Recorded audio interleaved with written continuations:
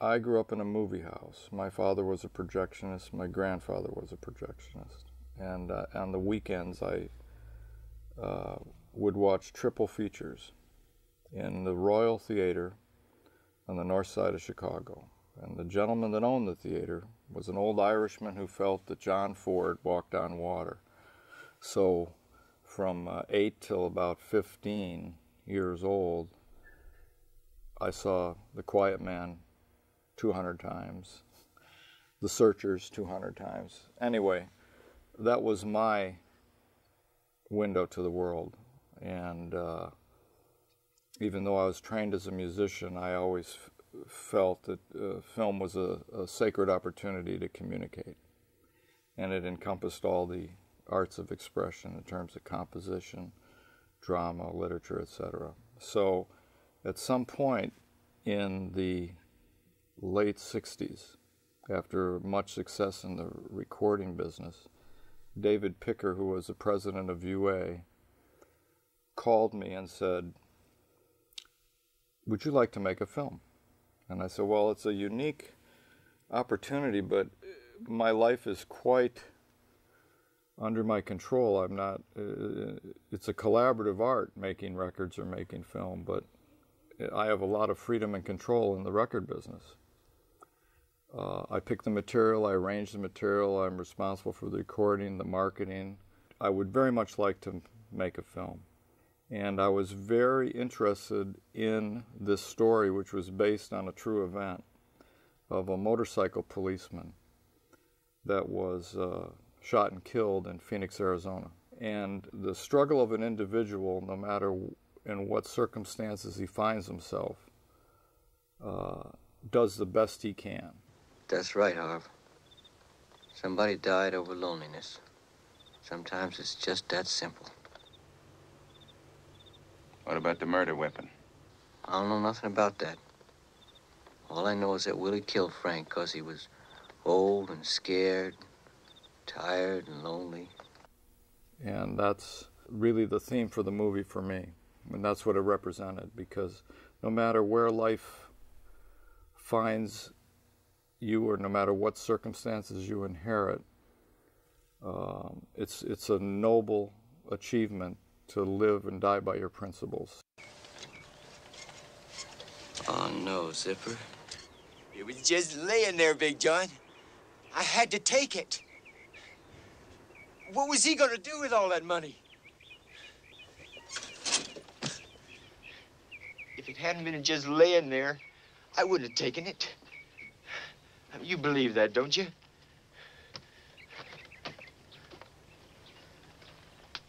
That kid Zemko was going over.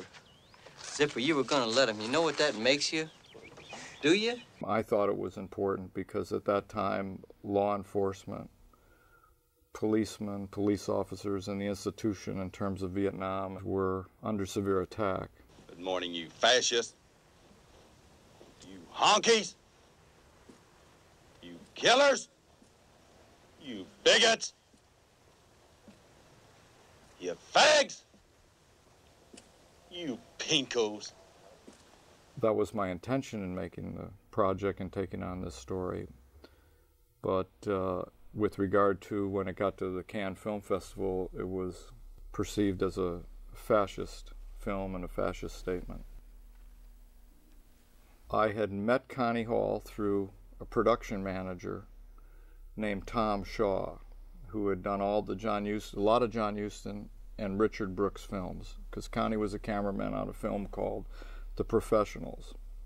So Connie came into my music office in LA, and he says, "I will set up the interviews for the new cameraman. This is a very small independent film. You can't afford to pay me." And I said, I want to do this non-union. I want to take 2 station wagons and go to the desert. And I don't want to have all this baggage.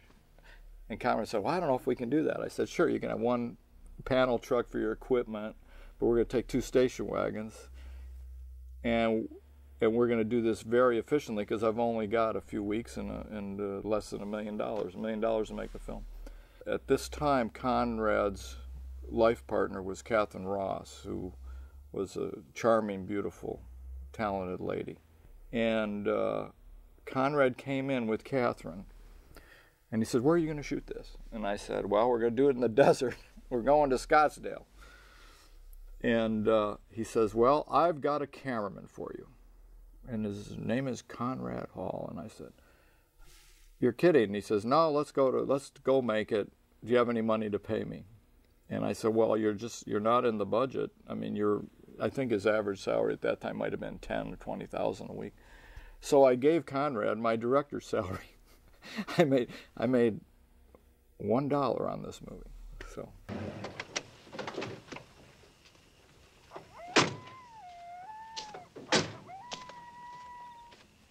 You hear anything, Wintergreen?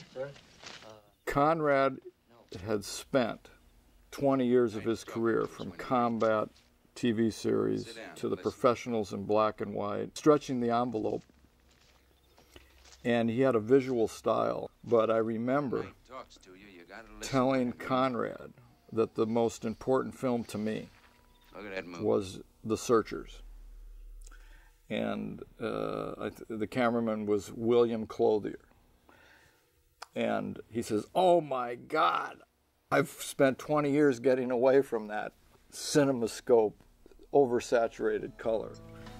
And that's John Ford." And I said, "Here's what we're going to do, Conrad. We will use any lens selections you have on interiors, and we will push the film, and we'll filter. You can go crazy on the interiors, but the exteriors are my turf, and this is a Western." And I just can't tell you how many days we ended the shoot going, "Bill Clothier, eat your heart out. This is Conrad Hall. Look at that." So we shot the clouds, the sky, the buttes in Monument Valley, and it was a great experience. I had deep affection for Conrad. Had a great relationship with Robert Blake. This gave him an opportunity to get a television series. Mitchell Ryan went on to have a television series. He was a friend of Robert's. But the two most exciting guys, actually, in terms of the cast, were Elijah Cook.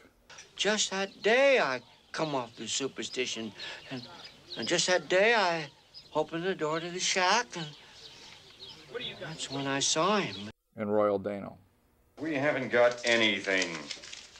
There hasn't been a murder. The man shot himself. And we're not interested in your pork chops, your loaves of bread, or your notes. Get that through your head. It was a great experience